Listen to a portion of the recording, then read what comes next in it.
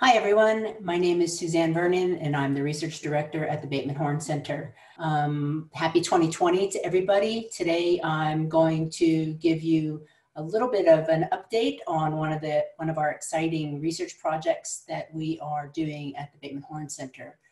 It will focus on postural biomarkers as outcome measures for ME/CFS. First, I'd like to start by giving you a little bit of background on why the Bateman Horne Center actually focuses on these types of research projects.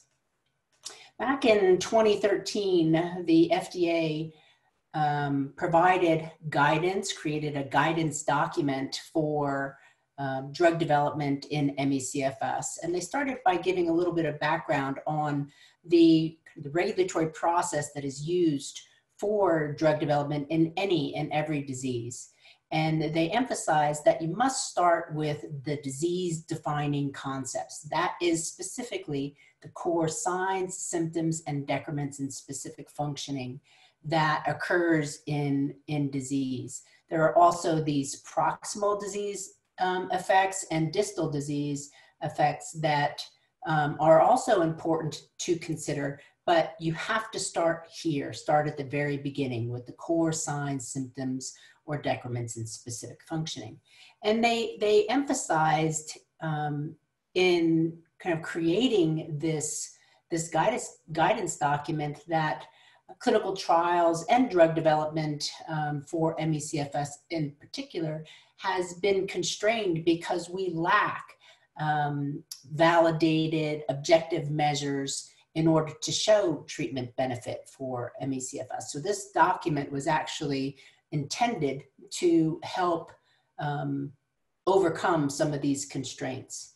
And they recommended that that reliable instruments be used to measure effects, including patient-reported symptoms as outcome measures, as well as objective ways to quantitatively measure treatment benefit. So with this, we use this really as the framework for a major part of our research department and program at the Bateman Horne Center. Specifically, we have a long history of clinical insight and intuition that has really helped shape our program and put us in a really good position to be able to do what the FDA has recommended. So we have several thousand patients at the Bateman Horne Center. And over the process of the past 18 years have made a lot of clinical observations, especially over the 1,000 or so patients that have participated in research. And one of the observations that has been consistently made by our providers is that patients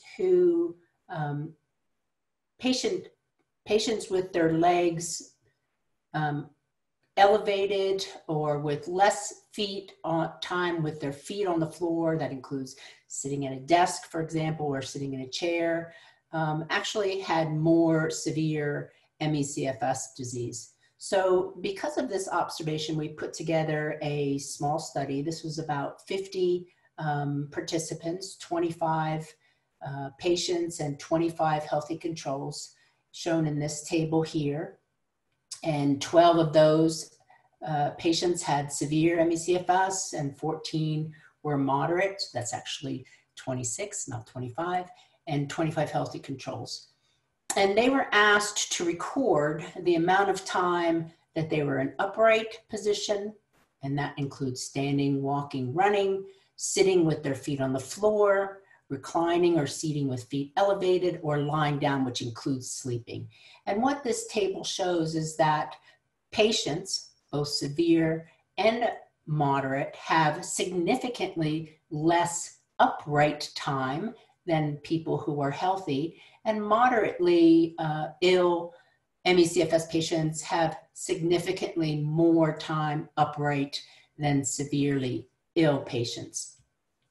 So with this, we've decided it was really important to try to develop an objective way to measure this upright activity, because we believe that it could be used as, potentially used as an outcome measure for clinical trials, and also important for clinical management of our patient population.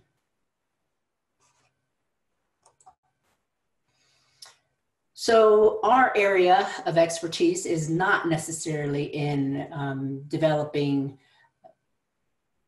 objective ways to measure this. We made the clinical observation. So what we did was we reached out to some experts that we thought would be interested in working with us to develop a wearable device that could do the measuring of upright activity on their own.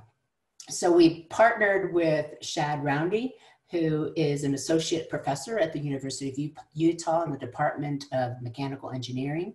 His lab is the Integrated Self-Powered Sensing Laboratory, which is also a very interesting endeavor. And he has a graduate student, Turner Palumbo, who's also in his department, in Chad's department. And we have Andrea Campos, who is our clinical research coordinator at the Bateman Horne Center. So with that, Shad and the team developed a protocol to be able to determine how best to measure upright activity. And we call this uptime, for upright posture time. And our goal was to try to develop a device that would accurately and unobtrusively measure upright posture for very long periods of time. Because as we know, clinical trials, to determine whether or not there's benefit for a clinical trial, may require weeks to months of measuring to see if there's treatment benefit. And our goal for this project was actually to gauge disease severity and objectively measure treatment benefit. So what Shad and the team determined was that the device would probably be best placed on the lower leg, because from our clinical observations, we saw that disease, the more sick someone was, the more time their leg was actually elevated. So here, think of that as being able to detect position and motion by having this cone, this imaginary cone placed around the leg. And there's obviously, the device is able to measure the position on a number of different axes. And this is the device that we chose to use for this project. This is actually a clinical research device called Shimmer. So it's a tiny, small little device that did exactly what we needed to do, although it's not necessarily something that you would want to try to use right off the shelf, because it's bare minimum of what it needs to do. But it worked for us. First step in our project was actually to calibrate it, because again, accuracy is really important. We need to understand exactly what it is, exactly what position the individual is in, so that we can differentiate upright time, uptime from any other position. So here we placed the device on both legs, and the calibration occurred in a motion laboratory. Here, 9 cameras, not all the cameras are shown here, but 9 cameras are placed in the room, and the individual with the device on either leg also has a number of other sensors on the body, so that the cameras can actually zoom in on the sensors and detect that position. That is then aligned with what the shimmer is actually detecting. And this, the shimmer measures does measurements each second. Here's the first, or actually it's probably one of the many runs that we did in order to be able to calibrate the devices. Each of these colors represents a different position. Here's sitting with lower legs vertical, sitting at 30 degrees, 45 degrees, sitting with lower legs horizontal, sitting with legs on a stool, walking, and then sitting lower legs vertical. And what you can see is that the device actually does a pretty good job of detecting the position of the lower leg, because this green line down here is actually the error of the device measurement. And during the walking or the actual movement part, there is more error, which basically indicated that this was a kind of a part of the motion detection that we had to work on a little bit more on in order to be able to calibrate and optimize the algorithms in order to lessen that error. But this was a very encouraging first step in the device development. So we knew that we could detect position. So then we put it to the test. And the test included 15 participants, 10 patients, 5 being severely ill and 5 being moderately ill, as well as 5 healthy controls. And each person came in to the Bateman Horne Center research department and were outfitted on day 1 with the device. Now you can see that this device, it's the same shimmer buried underneath all that stuff there, but we had to make it so that the device wouldn't move and could be waterproofed so that it could be worn over the time of the entire testing period. So the shimmer's underneath there. It's wrapped in a latex glove, like a little lab glove, and then it's kept in place with some Tegaderm, and then it's further kept in place with some Coban.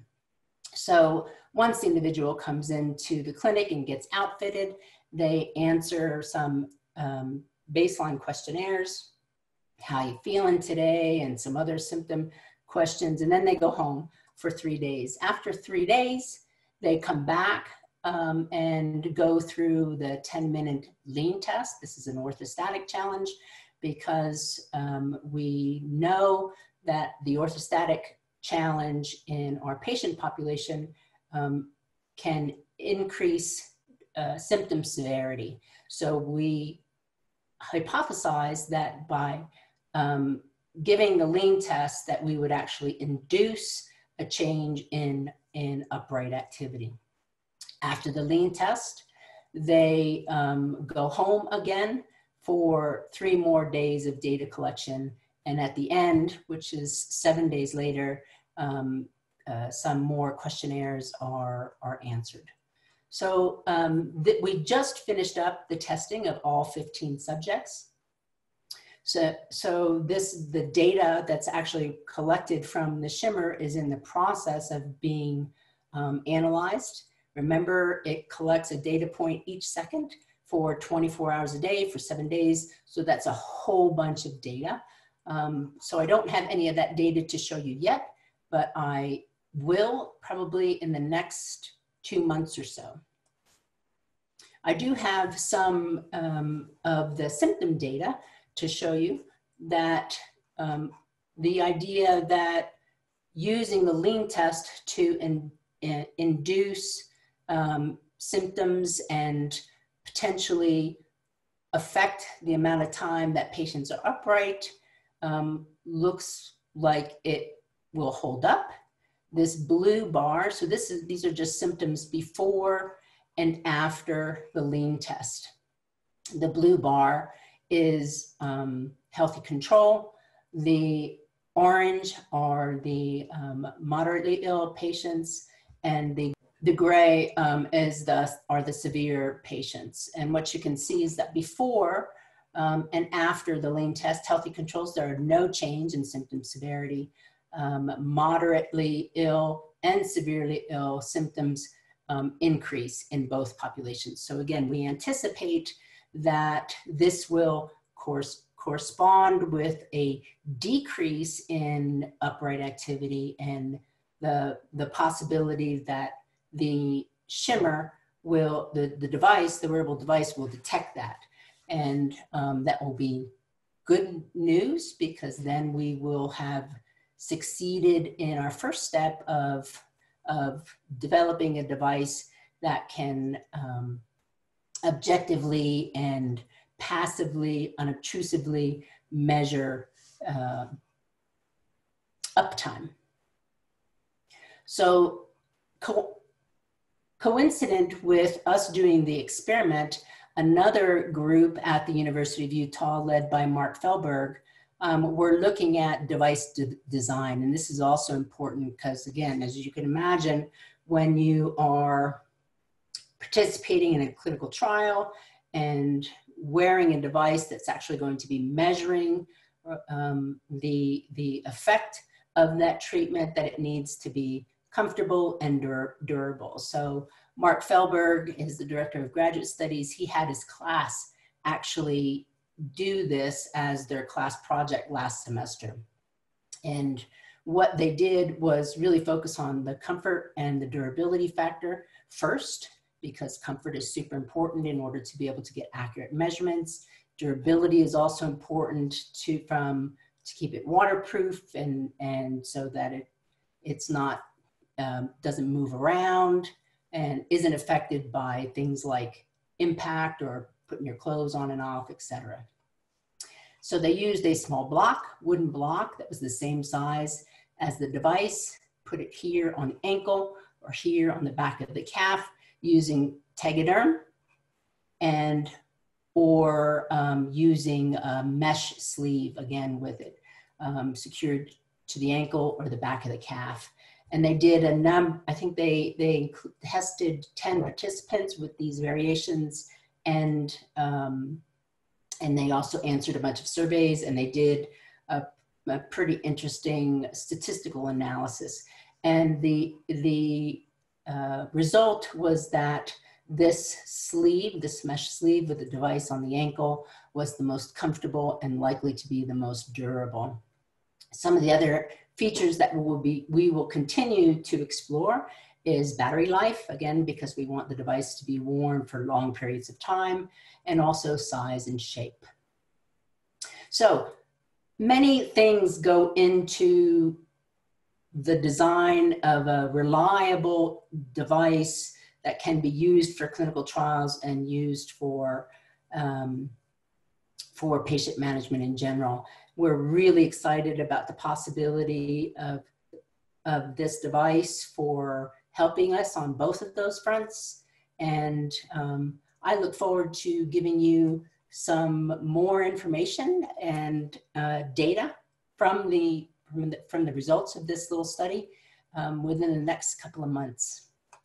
Finally, I'd like to just give a shout out to all of the participants that were part of this study, and also people that have donated to BHC to make this study, this kind of research possible, as well as to the Solve ME/CFS initiative, who funded part of this study with the Ramsey Award.